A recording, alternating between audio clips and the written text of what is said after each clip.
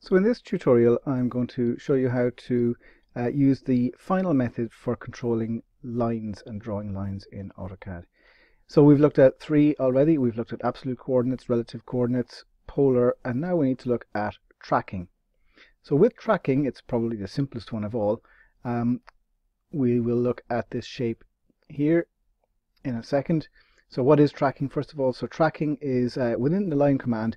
Essentially you've got two steps. You've got to drag your mouse in the direction that you want to draw towards the next point, and then using the computer and the number on the keyboard you type in the length that you want to draw in that direction.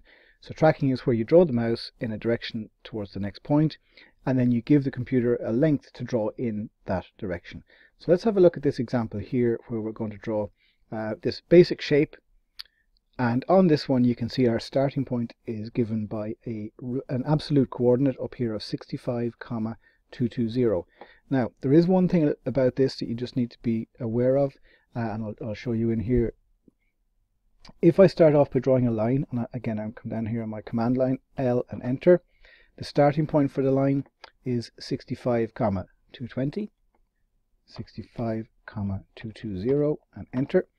So there is the starting point for my line on the left hand side.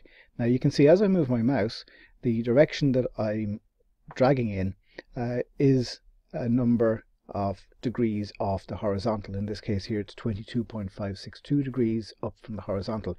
So I can use tracking to draw in any direction, and if I type in a number, if I type in say 400 and press enter, it will draw a line 400 units long in the direction of the mouse.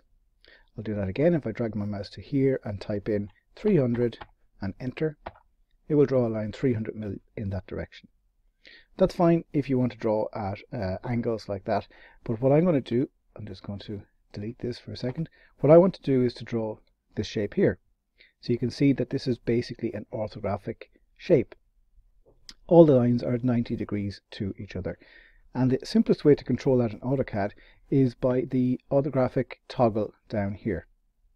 So this looks like a little L shape with a square inside and the angle like that. When this toggle is turned off, it's a white color or grayish color, and if I do a left click on it, it turns blue.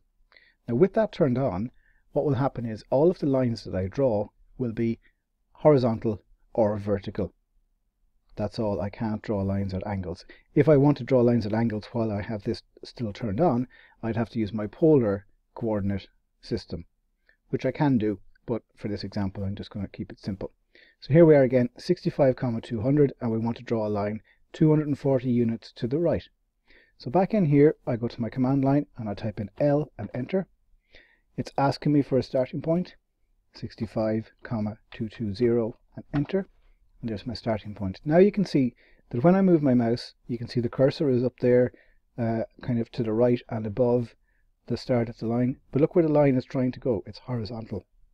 If I move my mouse here, you can see that the line is trying to go vertical up. I can draw it vertical down, and I can draw it horizontal to the left. So I'm snapping, if you like, to a horizontal or vertical line. So what I'm going to do is I'm going to move my mouse over to the right to give the line its direction. And if I look back at my target shape here, it's 240 units to the right. So I'm going to give it a direction, and I'm going to type in 240 and enter, and the line will become 240 units in length. Go back here now, it's 145 units down the page. So I'm giving it a direction from where it is now, and giving it a direction down, and if you look there you get a preview of the dimension. So currently that line is just under 35 millimeters long. It's 34.889. It doesn't matter what's written in there because I'm going to type in 145 using the keyboard and press enter, and the line will get drawn 145 units in length. So I go back to my shape again, 65 to the left, 25 up. So I go to the left with my mouse and type in 65 and enter, then up. And if I give you an example here, I can actually put the mouse up as far as here, and you can see that the length of that line is currently 196 millimeters long. But I'm overriding that by typing in 25 and enter. So it doesn't matter where I actually place my mouse in terms of the length of the line I'm drawing. All I'm using the mouse for is the direction, and I'm using my keyboard to control the length of the line. So my next line, 120 to the left, then up 25. So I'm going over to the left, 120 and enter, then up 25 and enter, over to the left 55 and enter. And again, I'm prompted on here that when I'm at this point, if I want to join back up with where I began, I can type in the letter C and enter, and it will close it back without me having to actually type in any numbers. I can just go C and enter, and it's snapped back to where I began. So that is using tracking, probably the simplest way of all of drawing lines, and it will work in any orientation, but it tends to work really well when you're looking at orthographic mode for outlines of floor plans and objects that have square corners.